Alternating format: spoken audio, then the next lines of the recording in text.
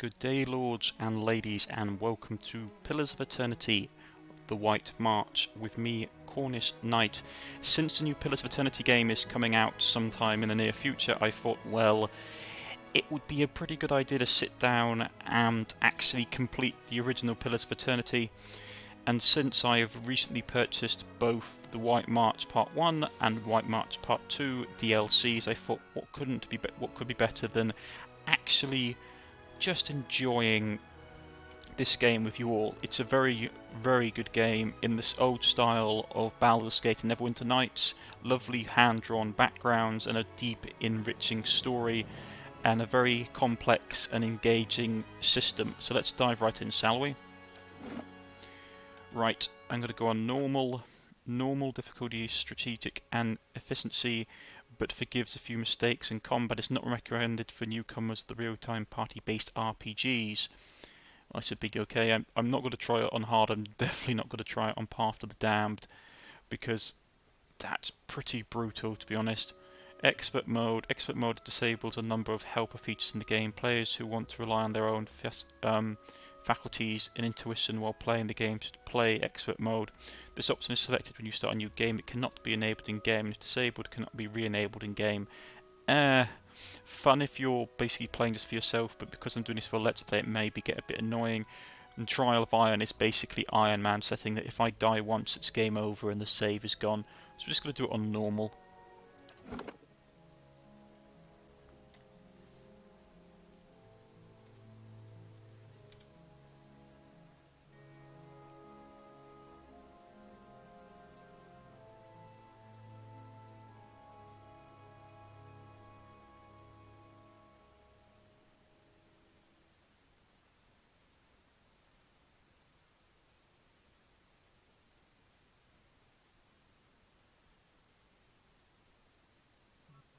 Five wagons grope blindly for the path on a starless night, their master glancing ever upward to the skies for assurance that he is on the right course. A dim lantern his only protection against the encroaching darkness. But the skies bring no comfort, shining no light, betraying no hint of what they know. The caravan carries travelers bound for the frontier hamlet of Gilded Vale, you among them, where a local lord has offered land and wealth to settlers from abroad looking for a fresh start. You have taken suddenly ill, sweating and shivering, and one of the other travelers signals for the caravan master to stop on your behalf. He pulls up just in time to avoid plowing into the trunk of a fallen tree that bars the way ahead. You will go no further tonight. Oh, I do love that. I love fantasy RPGs. I love the original Dragon Age Origins. I love D&D. This is just... this is why this game is one of my favourite games of all time. Right, this is the character creation, ladies and gentlemen. It's... I just love it. I love the fact that you can twirl the models. Oh, it's just so good. So good. Right. A woman's role in Eora is largely dependent on where she is from. In the Adria Empire, the Velen Republics and the Drywood, women occupy many domestic, educational and organisational roles. They are the primary hunters, soldiers and leaders of the tribes of the Nastica in Glenfal, Englafaf and Exmel. The women and men have more fluidly social roles. In all societies, there are exceptions to the rule, and women can be found in a wide variety of stations and professions. And it switches to males, and it's the same thing. Basically, amongst the tribes of the Nastica, men perform many of the homestead and organisational duties, blah blah blah. It's basically some of the roles are reduced, but in all honesty, gender doesn't really play much in this game. Now, I played, let's see, in Wastelands I played a man, and currently, let's mix it up a bit. Yeah, let's mix it up a bit. I haven't played a female role in this game before, so let's play a woman. Right. What do we want to do? We can be humans. Humans, commonly known as folk, are the most common race in the Drywood and the Adrian Empire and the Old Vale and the Velen Republics. Although not as large as towering as Orma, humans are known for their strength and willpower. And if you hover over here, the Valen Republic's mercantile power and former colony of a large, more ancient nation, Old Vale. The republics lie south of the Drywood and Glenfath, sorry. I always have problems pronouncing names. And ruled by a duke elected. So I thought I meant Jew, like in like a old medieval term for like a congregation, by a Jew elected. Duke elected. They messed a K up. It's always messing me up. By a Duke elected by the Conciliere Assege, a council of 12 dukes, including its 5 most prominent Duke Bells. Right, and the Drywood, a colonial nation founded by settlers from the Aegean Empire. Following a series of conflicts with Aegean, the territory became independent in 2672 AI, and now ruled by a duke who is elected by several earls, then oversee its earldoms. So we get resolve. Resolve is the reflection of the character's internal derived determination and fearlessness, and an emotional intensity it can project to others. It can be useful for mental intimidation, leadership, and convincing performances. In combat, it helps characters maintain a concentrated attributes to the will and deflecting defenses. And the might is obviously might is physical characteristics like combat and damage and healing and other kinds of things like that. I won't get too much into these. Right. So we have humans, we have Amora. The mighty Amora are largest of the Kith races and are commonly found in or near oceans. They are not truly aquatic, they have an affinity for water, and many of their civilizations, such as Rorotai, are based on naval dominance. They are known for their unparalleled strength. It'll be interesting to see how these guys play in the next game, which is supposed to be mostly naval based. We've got the dwarves. By virtue of land covered, a number of colonies settled. Dwarves are the most well-travelled race in the world. They're commonly found in the Drywood, in the Valen republics, and among almost any colonised land. Dwarves are known for their greater strength and tenacity. So the Orma get +2 might, which, as you can tell, might represents physical characteristics. If you head with the humans, -1 to dex. If you've played any RPGs before, dex is you know what dex is. It's hand-eye coordination, balance, and grace. It's used for sleight of hand and fast reactions. In combat, it affects the character's action speed with all their attack spells and abilities, and contributes to the reflex defense. And then your constitution, which is basically your health. And some other things like endurance and fortitude. I'll cover some of the other systems. We have the elves. Elves are the dominant race in Glanfal, and the white. The white that one wins, and extremely common in the Drywood and Aegean. I apologise if I'm butchering any of these names. It's not naming, like reading names is not my forte. Elves are known for their speed and intelligence, as well as a commonly isolationist nature. Orlan.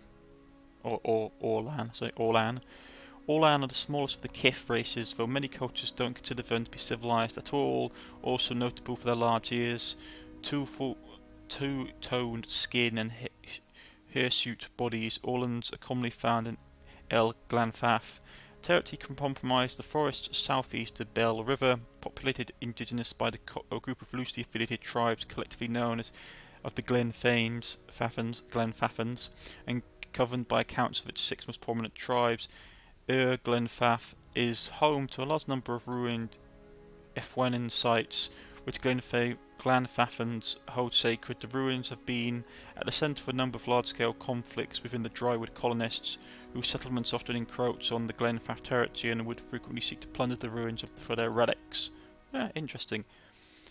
The Immacatel Plains and parts of the Drywood, they are known for their mental intensity and sharp senses, so they have +2 resolve, -2 to might, but they have perception, and perception, it represents character sense as well as character senses, as well as their instinctive ability to pick up on details in interactions. It can be used to catch someone in a lie, to make an observant comment about their appearance, or to notice something happening in the background. In combat it contributes to accuracy, the reflex, defense, and it grants a bonus to interrupt. Interesting. And then you have the godlike. Yes, they are like this. The godlike are children of the Kith, civilized races who have been blessed with the physical aspects associated with gods, though some do not consider it a blessing. These aspects may take many forms and often come with mystical powers. Apparent head shapes are typical, and godlike are unable to wear protective headgear, as it is near impossible to find anything that fits. Because of their unusual nature and their inability to reproduce, godlike are often viewed with fear and wonder. But you do get nice abilities with these guys, but obviously you lose the ability to wear helmets, which is not fantastic, but still. Do I want to play a godlike? Maybe, perhaps. I haven't played many godlikes in this game. Why not? We'll play a godlike. So we can be a deaf godlike. Ooh boy. Man, that doesn't look nice at all. Deaf godlikes are most distrusted of their kind. Strange growths cover their eyes and in some cases entire face, giving them a sinister appearance. The growths transparent like the godlike. The growths are transparent for the godlike, but opaque for the outside, hiding their features. Deaf often certain difficulties. Well, it's deaf. Deaf godlike are commonly killed at birth because of many cultures consider them as harbingers of doom. Deafs are so when the deaf godlike attacks an enemy with 25% or less endurance, the damage is increased. Okay. The bodies of fire godlike often resemble hot metal, burnt wood, or stone with harmless flames that erupt from the cracks in their skin. Fire godlike are objects of both reverence and fear in the Dread Fire archipelago. Many locals believe they have the power to awaken volcanoes, or that killing one will cause a volcano to awaken. The drywood godlikes are often seen, fire godlikes are often seen as signs of a blessing of Magran, the goddess of war and fire. Battle forged. When reduced below 50 endurance, fire godlikes glow like metal in a forge, gaining damage reduction and doing a small amount of fire damage to any creature who hits them in melee. Oh, that's cool. I do like that look.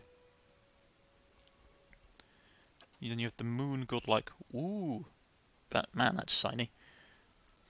Moon godlike are most tolerated of the godlikes. Whilst their skin tone and large moon-like growth on their forehead may be strange to some, their appearance is generally considered more palatable than the other Kith. Sailors have many beliefs about moon godlike and their properties to bring luck, though there are little agreement as to what kind of luck they tend to bring. Suicide. Every encounter when reduced below 75, 50 and 25 endurance, moon godlike generate waves of healing moonlight that restores endurance to them and their allies. Ah, that's interesting. Then you have the nature godlike. Nature godlikes appear to fusion of human and animal features, often covered by plants, moss and fungi. This has led to a commonly stigma that they are diseased and many are killed at birth because of it. Many druidic orders have a keen interest in nature godlike, because of their general curiosity as to how the souls occupy animals, plants and stone. Wellspring of Life grants a bonus to might, constitution and dexterity when endurance is below 50%. Right. I'm thinking either Fire godlike for the offensive ability or Moon godlike because we could make somebody... I mean, that's really good for melee. If you drop below your endurance, it just restores your endurance for healing, which would be really for long encounters. Right. Get damage resistance. When an attack hits, there's one primary means of mitigating damage. Damage reduction. Damage reduction value is usually derived from armor, but many creatures have a natural damage reduction and can raise it through use of abilities, talents and other equipment. Damage reduction is subtracted directly from all incoming damage. Okay. Damage will never be reduced below 20% of its initial incoming amount. Okay. So when we have this ability, we get a damage reduction and doing a small amount of fire damage to any creature who hits them in melee, which is okay. I mean, these guys seem, out of those two, these guys seem better, but I just love the fiery appearance. Yeah, let's go with a fire godlike. I haven't played one before. We can have a different body type because obviously they come from one of the original races. So we could go Orlan, have a little fiery Orlan, have an elf, have a dwarf on Ornma'u, human.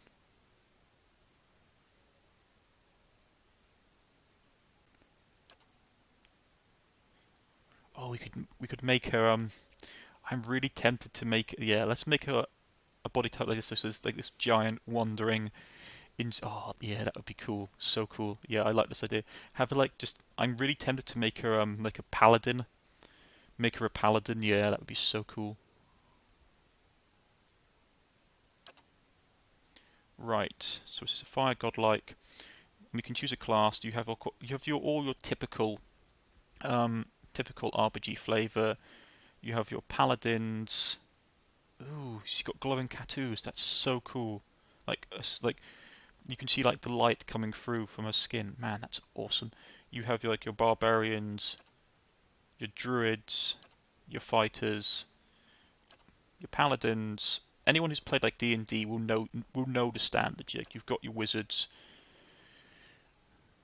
you've got your rogues, you've got your barbarians, and but there are other classes as well. You've got like your chanter.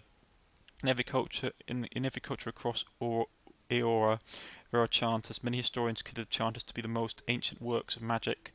Their hallowed phrases stirring a collective memory of wayward souls around them, compelling them to generate magical effects in the kind of reenactment. In some societies, chanters form organisations, groups of storytellers and researchers, but in most parts of the world, they're just time-honoured part of local folk tradition. So these bad guys are basically like bards in D&D.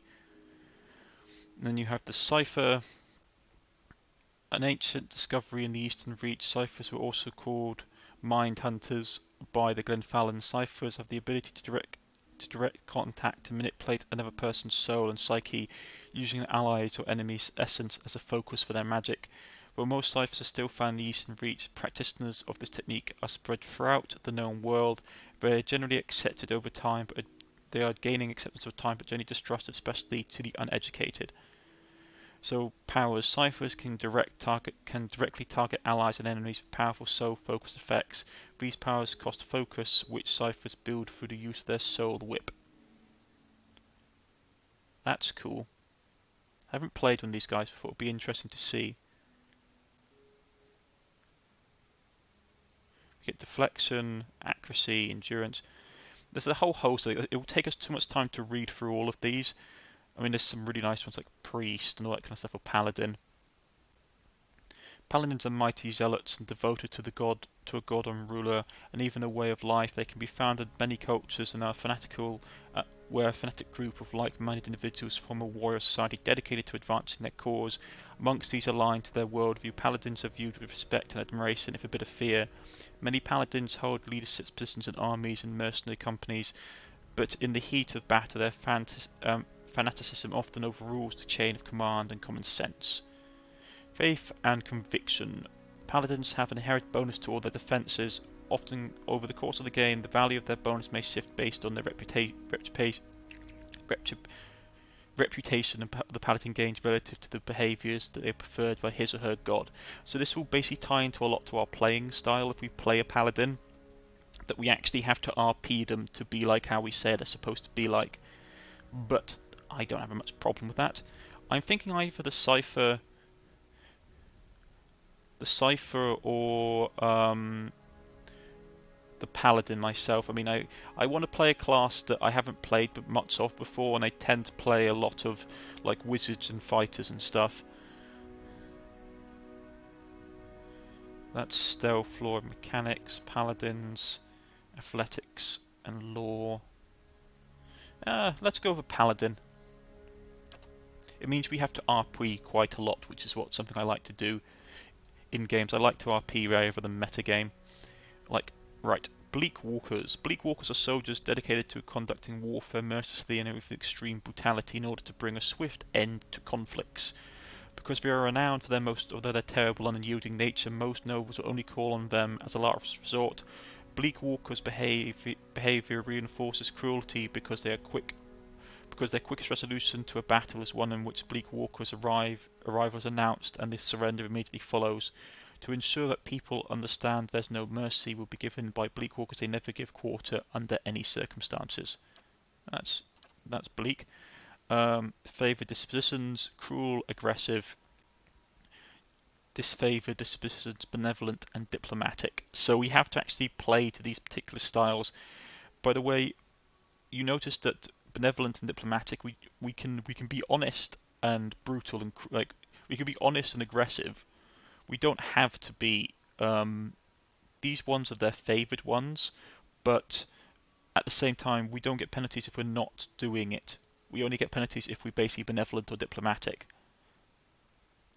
So we could do that. We could do Darkonzel Paladin.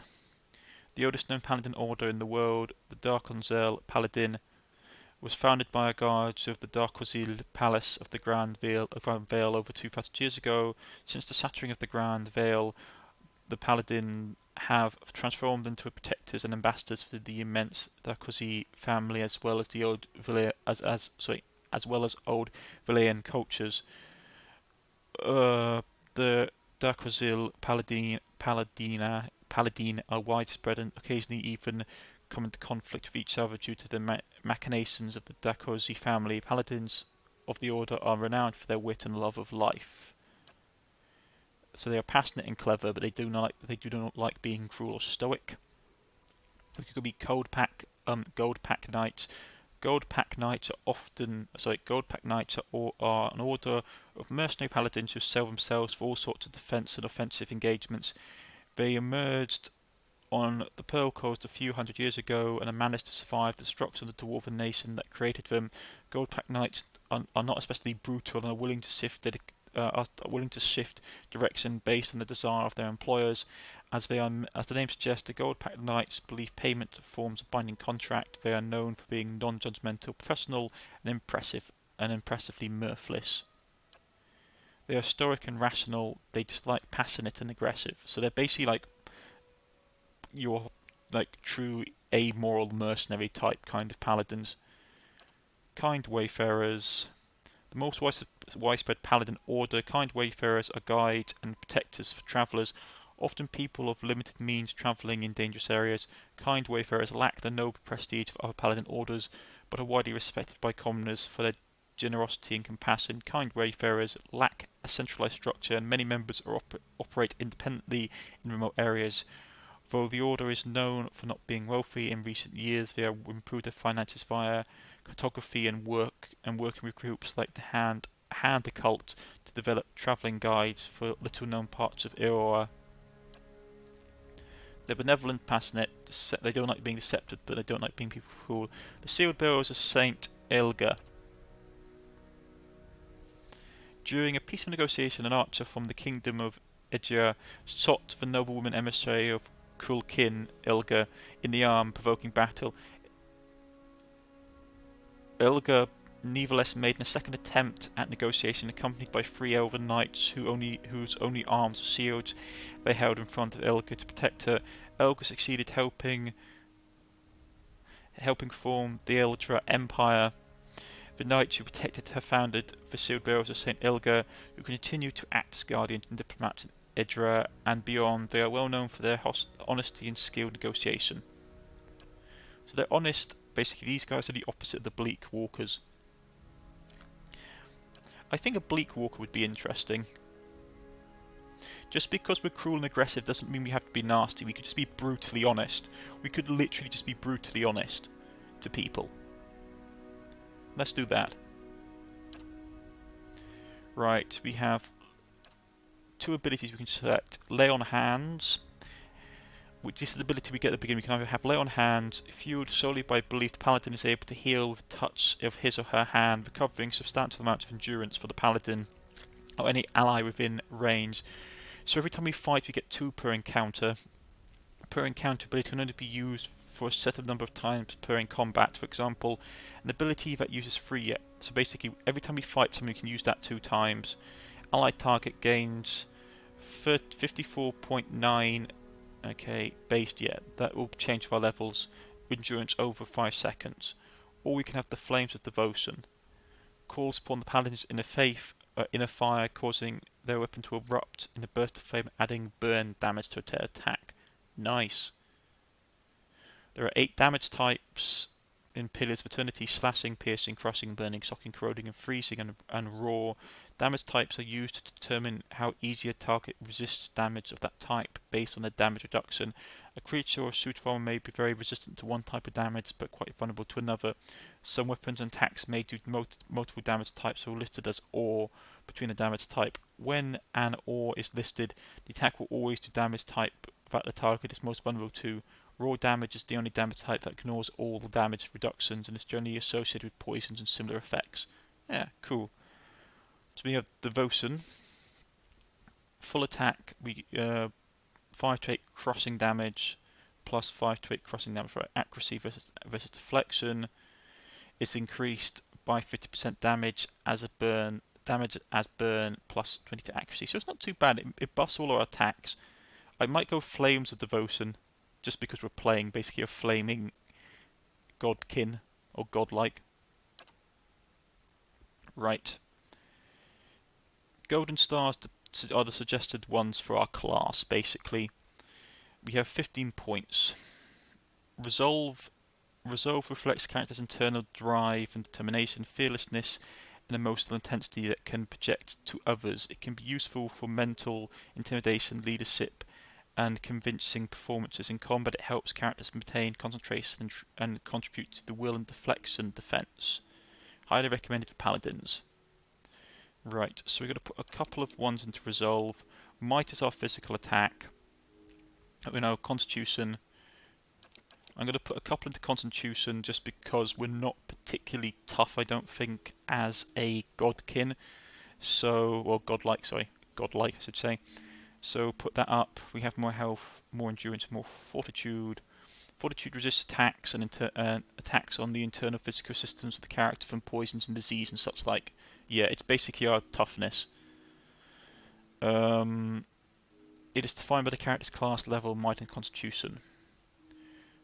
Intelligence represents a character's logical and reasoning capacities in interactions. It can be useful to deduct sudden realizations and problem solving. Combat, it contributes to the will, defense, efficiency. Right, and this is a strength. So I'm going to put a couple into strength, get the strength up to 14. I'm going to put a couple into intelligence, so that will increase our area of effect. Area of effect, duration of all of our abilities, and plus to our willpower, which is to resist stuff.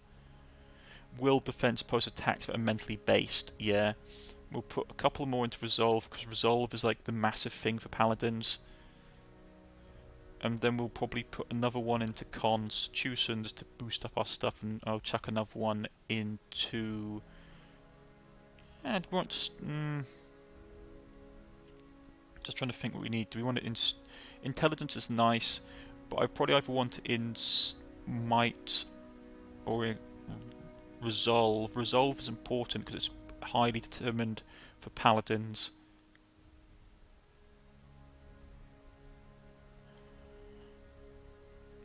Oh, just go straight up damage. I might just go straight up damage, to be honest. Right. I can't remember what we got as Godkin.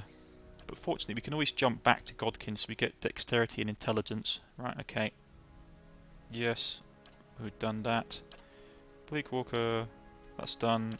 That's done. So basically, dexterity and intelligence were already boosted by our race. So might is not too damaged. Plus, I would like to have might because our character's going to be slogging it out on the front line. Right.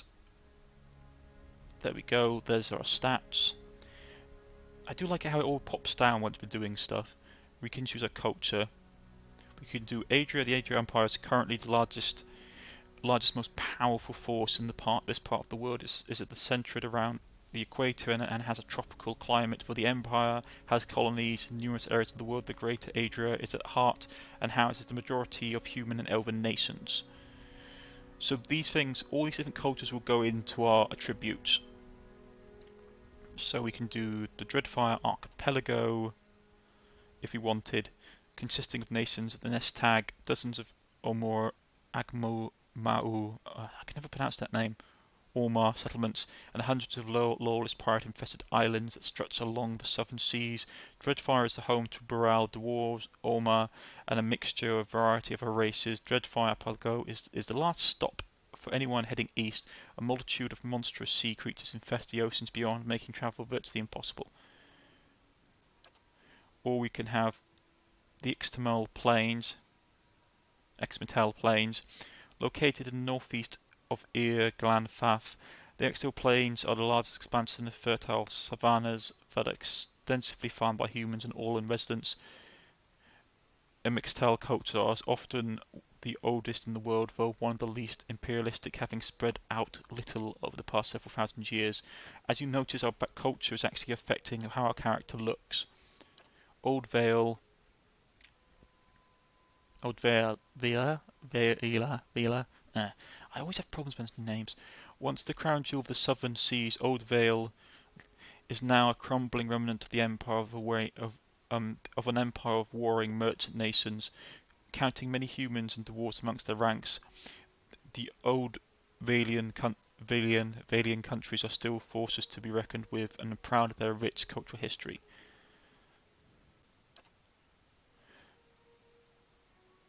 Ratai are dominated by the Orma nation of Ratai. The Gulf itself is host to a number of nations, most of them Orma, Orlan, or Dwarf.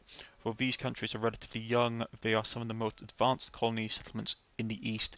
The Gulf is a land of riches and resources for those who can take them, for the entire coast is often pummeled by violent storms. The Living Lands. The Living Lands are the mountainous regions.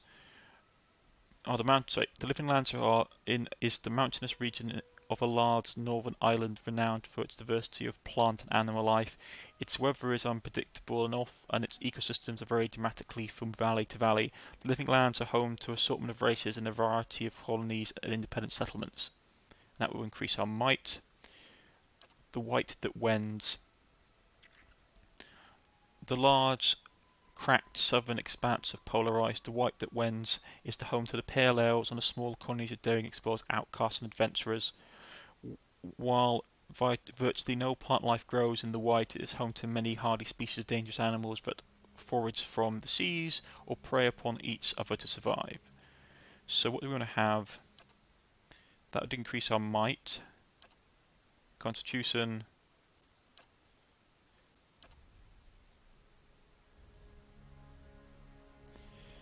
and what do we want? Intelligence. I mean, getting our con up would probably be nice because it means more health, more endurance and stuff like that. We could what's one? I mean, we could do one that gives us more intelligence.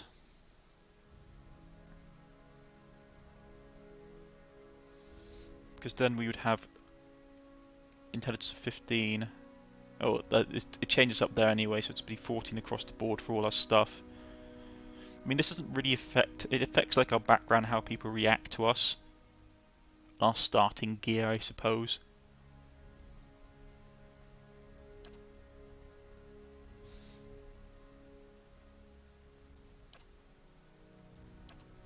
What should we go?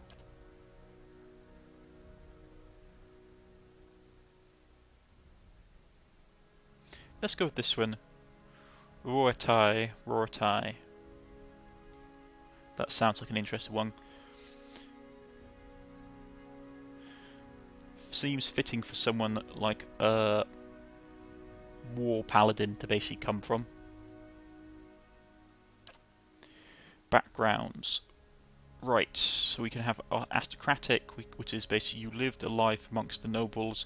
Your day has been marked by lavish meals, extravagant parties, and your conversations peppered with the talk of pedigree and bloodlines. Pardon me. We could be a drifter. Well, sorry. That increases our law. We could be a drifter. You never quite fit into many, no matter where you go. Each new town is just a place to rest briefly before moving on to the next. You're more comfortable on the road traveling the world. That gives us stealth and mechanics. Stealth is basically for stealthing, as it says this, and mechanics is used for traps and locks and picking stuff.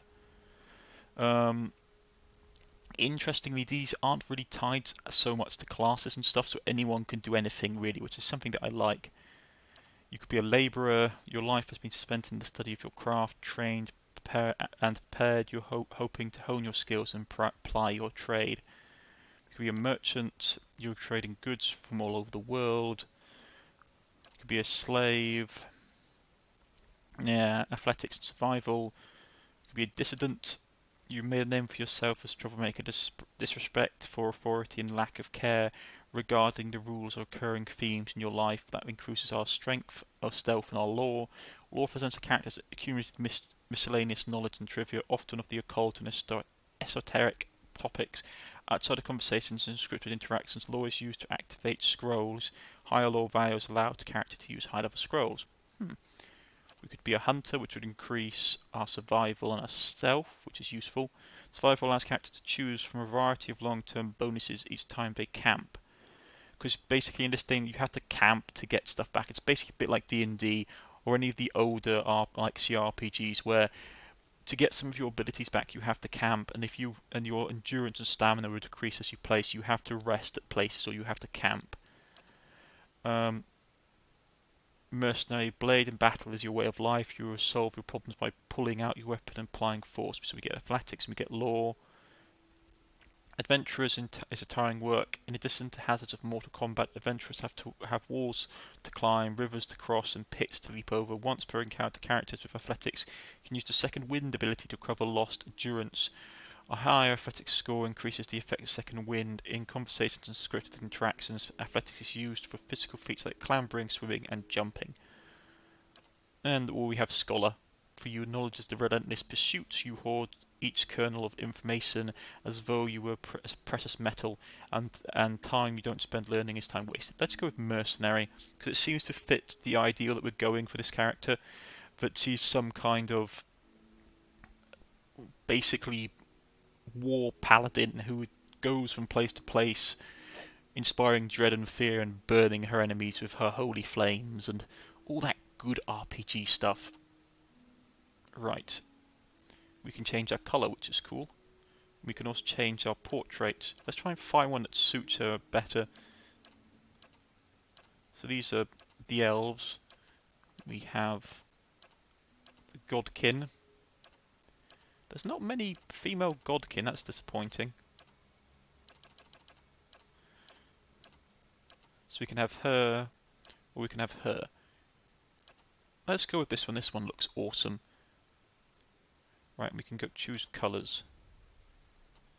That's her clothing by the looks of it. Since we are playing someone, I am technically playing someone that's... I am a Cornish-Knight after all, so perhaps we should go for the Cornish colours. Black and gold.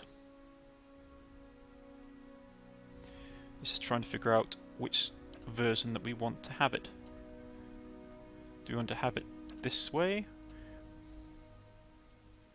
Yeah, I prefer it having this way because you can see the detail on the armour and stuff better. But black and gold for her colours. And we can change her head. I can't get closer from here, unfortunately.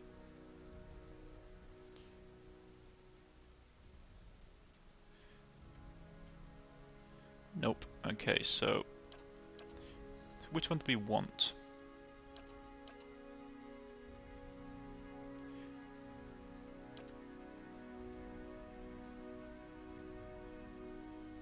I like this one actually because you can see her face better, even if the eyes are a bit lifeless compared to some of the other ones. I mean, that one's not so bad, but I do like this face. I'm not so taken on the horns.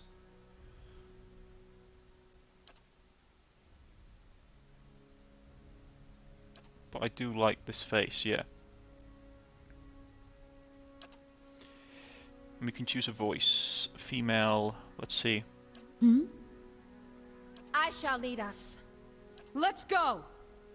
Time to see and not be seen.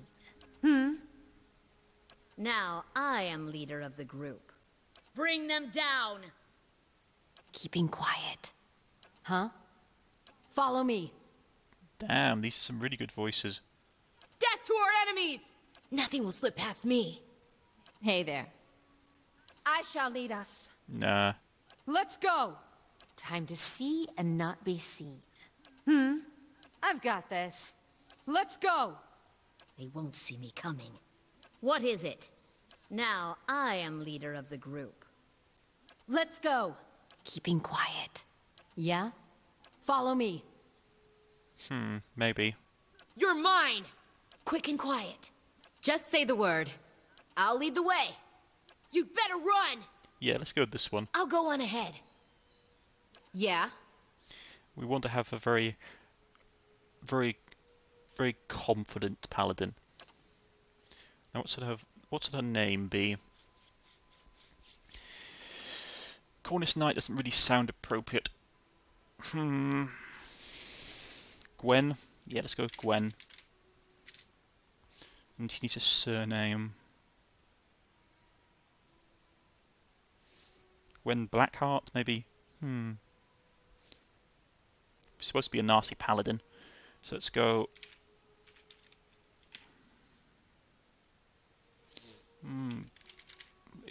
Blackheart. Gwen Blackheart. Or Ravenheart. Actually, that's a better one there.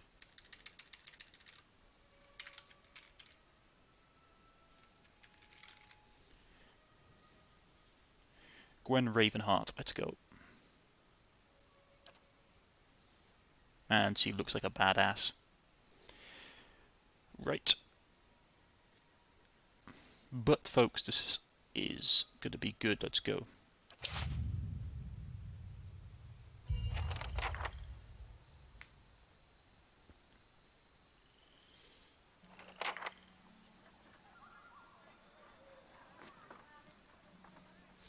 Caravan Master Caravan Master Odmer. The Caravan Master finishes dressing the group, his bussy red moustache and sagging jowls quiver as if for emphasis. Everybody stays close to the wagons, got it? Stay out of the woods, and beasts take you if you were planning a stroll through those ruins up there. He nods towards the looming black mass on the hillside. Whole area's crawling with hut-dwelling types who would be happy to stick an axe in you for trespassing. So mind that you don't track mud on their sacred blazing rocks. Tonight, everybody stays put, and in the morning we'll get the path cleared. Gilded Vale's less than a day out. Understood? At last, the Caravan Master turns to you, frowning as he looks you over. Touch of the rumbling rot, could be. There's a stinging beetle round here, carries it. You'll be fine once it passes your innards. Unless you don't drink water, course. Which case you'll be dead in a day. Ugh, that's not good. There's a berry grows in these parts, small and pink, called a springberry, about the size of a fingernail. Give you cramps if you eat it, but the frontiersmen make a tea from it. Calms the insides. Should get you through the night. You might check around, see if you can find some. Meanwhile, I'll see if we can scare you up some water. I know you want to hunt before it gets much darker, but see about refilling our water first. Got a sick one here. Right. Odmer looks over his shoulder at his assistant, a lanky, intense man named Sparfell, who carries an old sun-bleached bow. I know you want to hunt before it gets much darker, but see about refilling our water first. Got a sick one here. He nods in your direction. Yeah, sometimes the dialogue kicks in before you get a chance to read it. Sparfell nods and slides the worn bow over his shoulder. So we have some options. Where would I find the berries? They grow on a bush that's common round here, kind of funny looking. You'll know it when you see it. Doubt you'd have to go far off the road to find one. Gwen looks up at the ruins. What are these ruins, she inquires. Nothing you won't see on half the hills of Air Glonfoth. Money to be made selling their knickknacks in Defiance Bay, if you don't mind getting stuck with Glonfoth and arrows now and again. They didn't build them, but I'll be the effigy if they don't watch them like a mother bear. Of course, all the ones around here have been ransacked 10 times over. Got nothing left worth half a pawn, so I hear. He adds with a wink. Your character's attributes, skills, class, race, culture, and sex may all open options for you in the dialogue.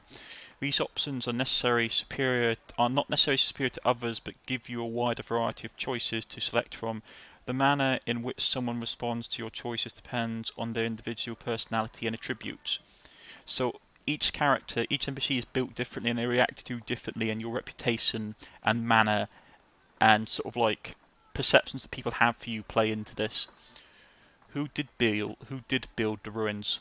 You inquire. Well, Gwen inquires. Got different names for them. Settlers called them Ingwithans. Nobody that liked them enough to stop them becoming ruins, tell you that much. Yeah, well, nothing stays forever, I suppose.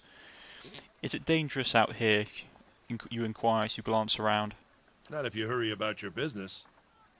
And not if the weather holds up. There is concern in his tone, but he does not elaborate as he glances around. What kind of weather do they get out here?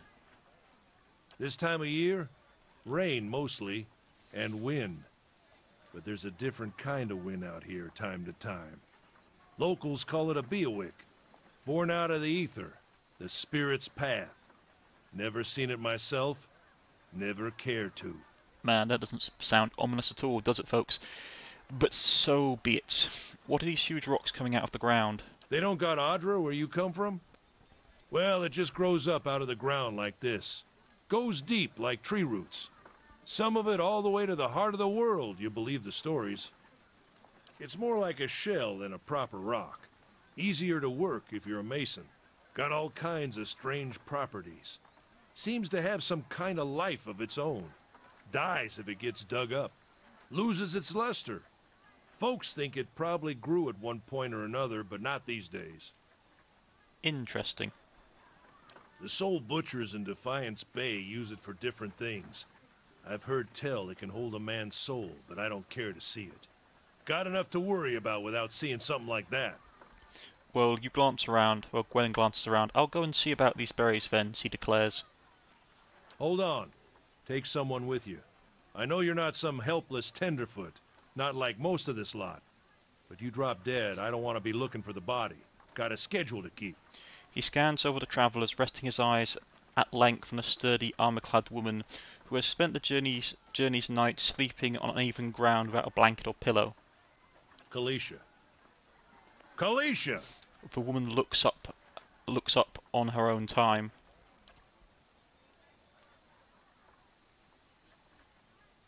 She needs to find some spring berries. What's that she doesn't drop dead, declares the caravan master. No promises. She declares. What kind of guide says something like that? Kind you can afford. Don't listen to her, you're in good hands. And I pay too well, if anything. He declares. He casts her a sideways look.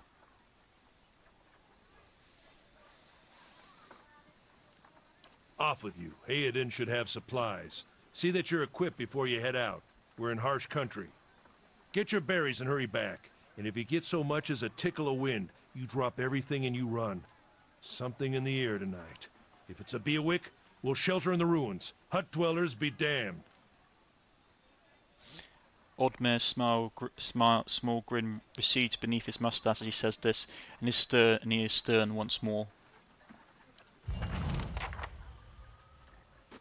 You heard the man. Let's get going before you keel over. Right, and this is where we're going to end it for the day, ladies and gentlemen. I'm Cornish-Knight. This is the beginning of our tale. Party consists of 5 additional companions or adventurers while the caravan is camped outside the Glathan ruins. Oddmar has assigned Kalisa to help you. Kalisa is a fighter class that excels in close quarter defense. Use her abilities to complement your own. To select a party member, okay, select the portrait or press a number on the button corresponding to the number in the party, starting with 1 at the left. To select multi-party members, click the hold anywhere on the screen and drag. So it's just normally how you do it. To select more characters, click anywhere on the screen where your character is and select a circle of 4 wedges. All selected characters will path to their corresponding position in the formation. If you see a red circle with a slash through it, you cannot walk off on that part of the map. When multiple party members are selected, the action bar is hidden. To see an individual character's option, select only one character. Right, we have our log here, as you can see, has a record of what everyone is saying. We have our combat log, a whole host of different stuff. We can pause time, we can keep time going, we can slow time down, but that's everything that will be covered in the next session. I've been Cornish-Knight.